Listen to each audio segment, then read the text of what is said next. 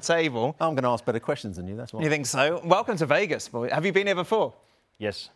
In a professional manner or a non-professional manner? In a semi-professional manner. Oh, I'd like to hear more about a semi-professional manner. How was that? Maybe after the show. Oh, right. And yourself? Yes. Yes. Me In too. what? In a which manner? Same. Semi-professional. You're the captain now of the team. How do you go about making that decision? How does that come about?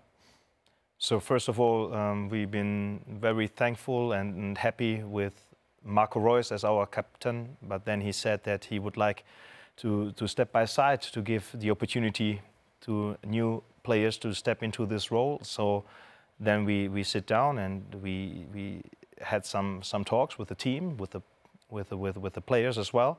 But then you see Emre here. He is a natural born leader.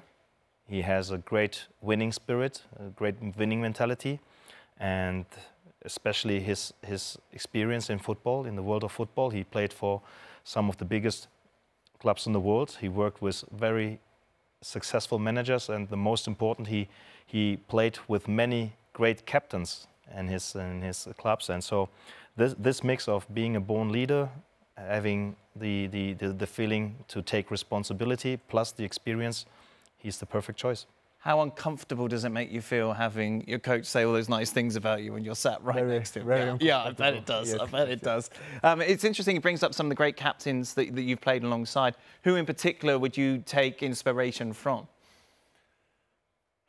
I wouldn't pick one. I think that was there were like few great captains. For example, Steven Gerrard, Chiellini, Henderson. There were Marco Reus for sure, and I wouldn't pick just one. And they were different for sure, and I'm different, and I will pick.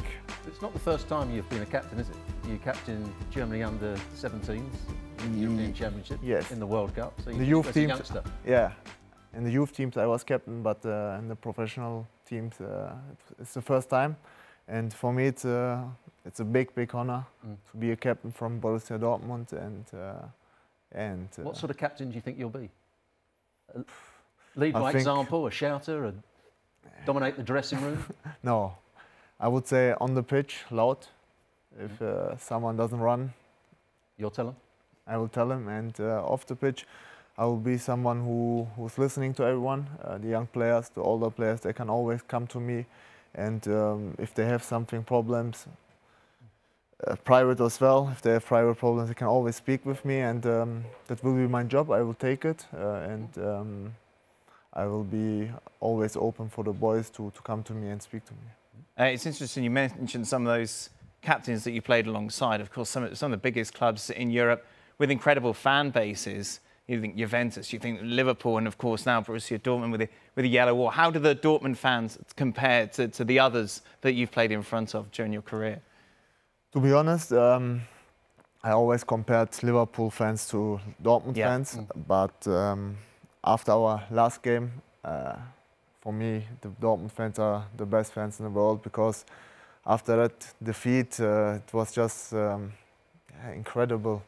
Because we lost the game, it was a title race, and then the fans were just incredible, and they just cheered and was behind us. And after that, difficult moment for us, and that's not normal, and that's why for me the Dortmund fans are the best in the world. This is part of our story, and what we said, the new season is not starting.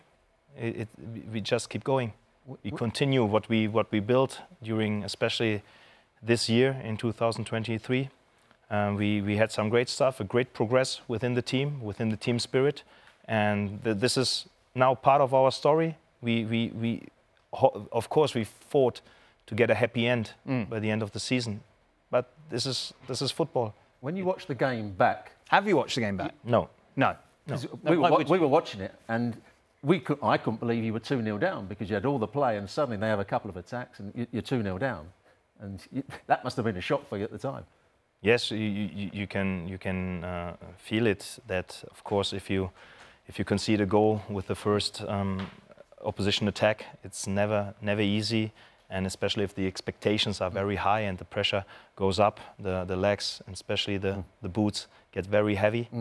Yeah, but we as I said, of course we watched some moments back because we want to learn from it. Yeah. So this is the past. This is something that we all wished to avoid, but in the end, this is part of our story, and so we're going to learn from that, and we're going to try to make it better as quick as possible.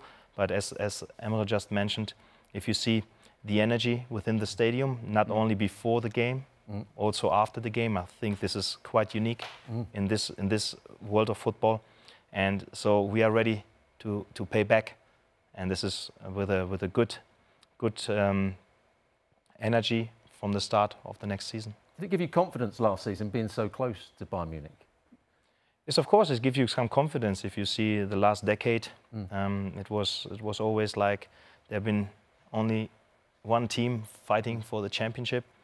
And this season, I think that not only that we improved as a team and we played some successful football, we also created a bond within the city, within the club, within our fan base. And I think that we also lose a bit of this big word and lose the respect of the big word to become a champion. And once you are there and you can feel it, and to be honest, on the 33rd match day, we win top of the table. And now, due to the goal difference, we didn't make it. So we've been so close. And if you taste something that is so close, make sure that it's going to taste sweeter by the end of the next season.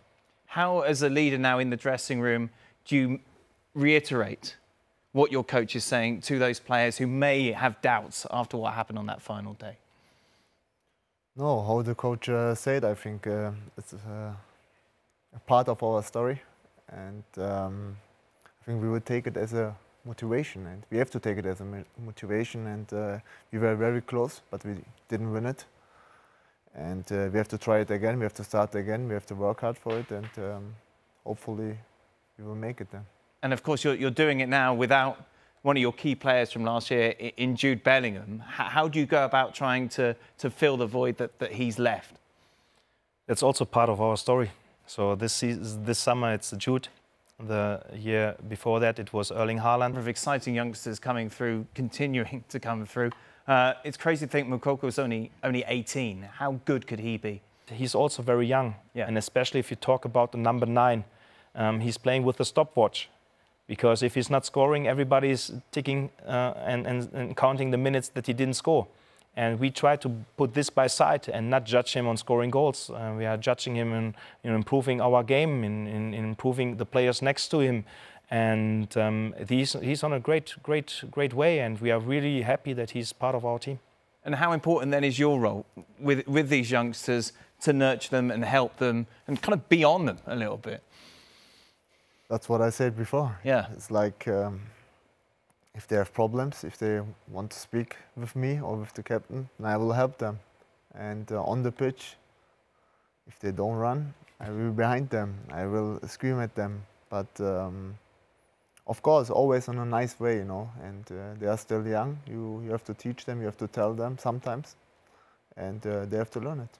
As a coach, pre-season, what are your main?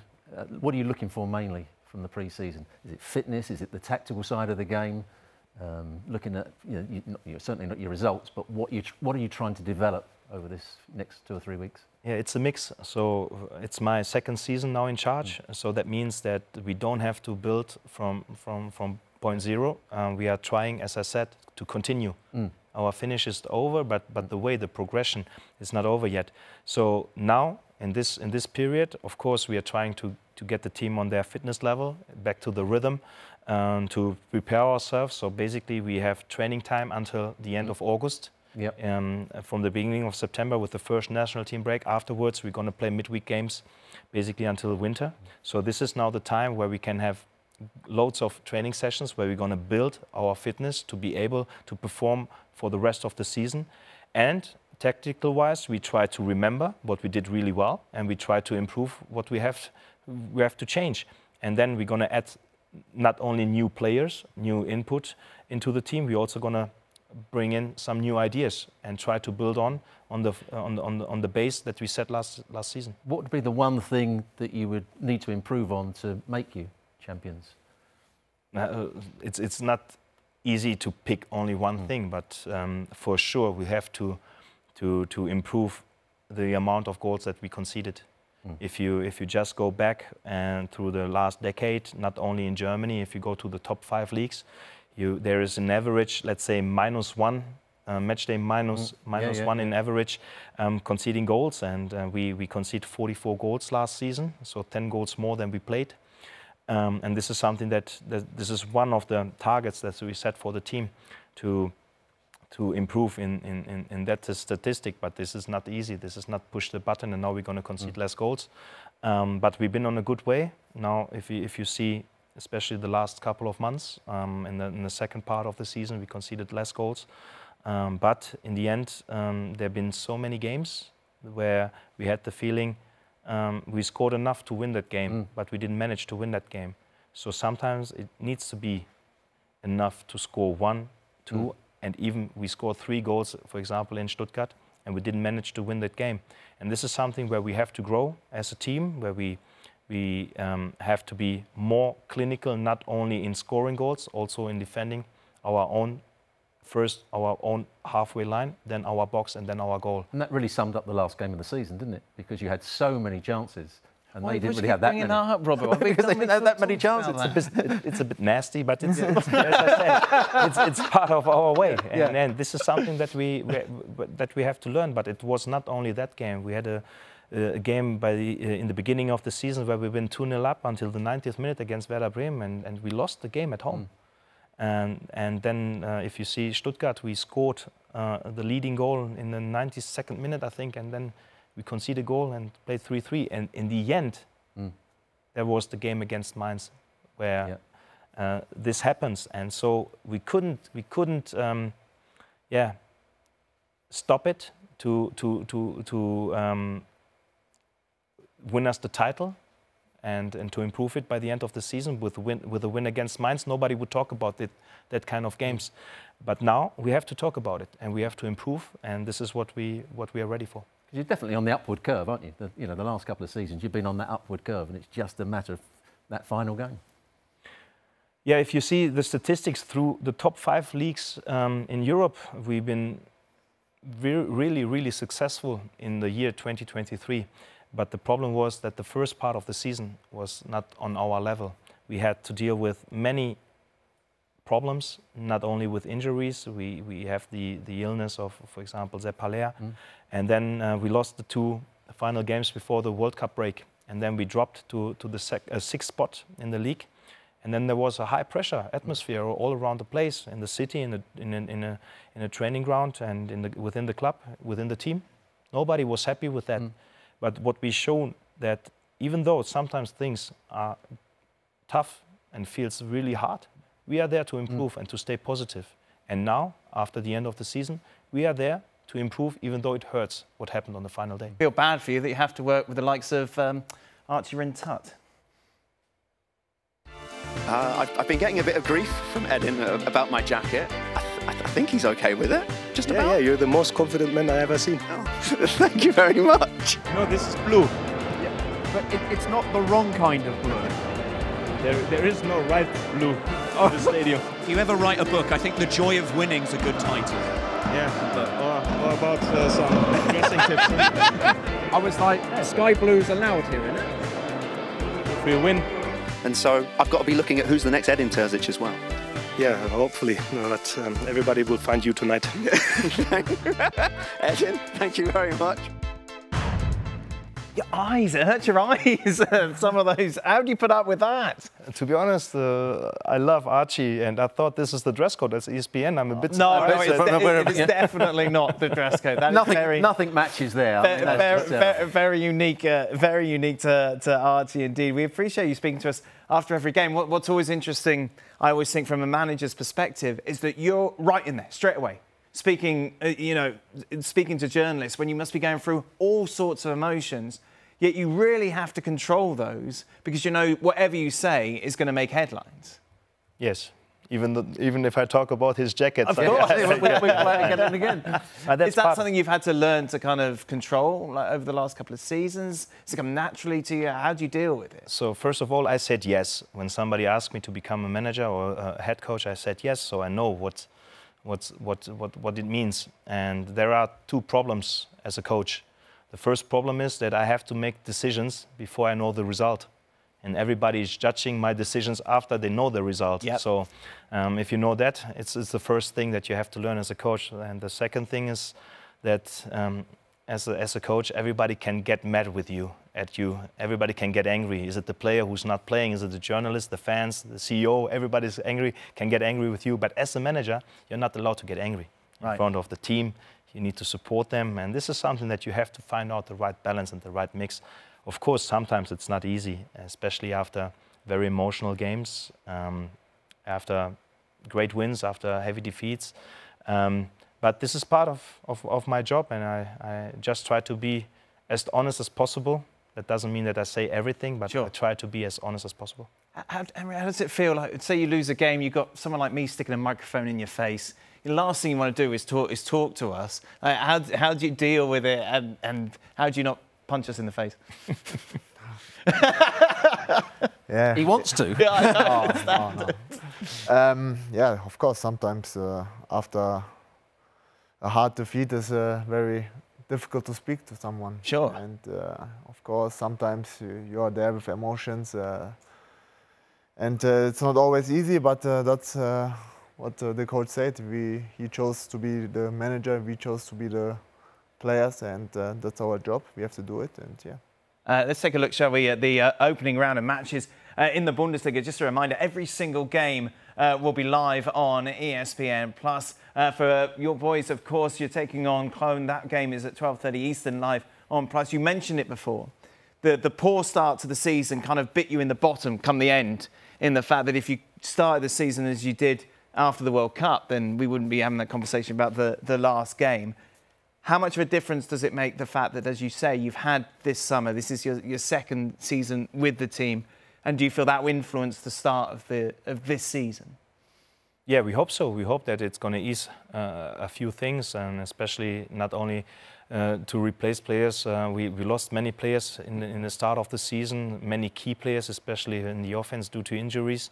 And hopefully we're gonna build up now as a strong physical side within the next couple of weeks, so that we are ready and to fight not only from match day 1 in the Bundesliga. We have 1 week earlier. We are facing a 4th division team in the cup. This is really important for us, because we don't only want to compete in the Bundesliga and in the Champions League, especially in the cup. We also want to improve our results compared to last season. Yeah, and so this is the part of the preseason that is really crucial. Well, thank you very much for watching ESPN on YouTube. For more sports highlights and analysis, be sure to download the ESPN app. And for live streaming, premium content, and let's not forget as well, ESPN FC 7 days a week, subscribe to ESPN+.